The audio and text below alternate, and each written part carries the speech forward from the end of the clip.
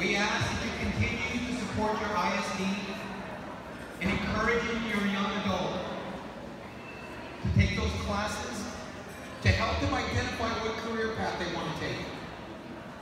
Texas Workforce last year initiated a coding camp for girls because we saw that there weren't enough women in STEM-related occupations.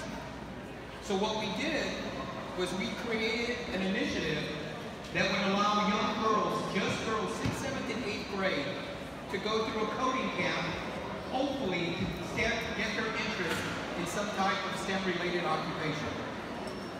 You see, a lot of girls didn't know that they could be astronauts, biologists, or chemists. In other parts of the state,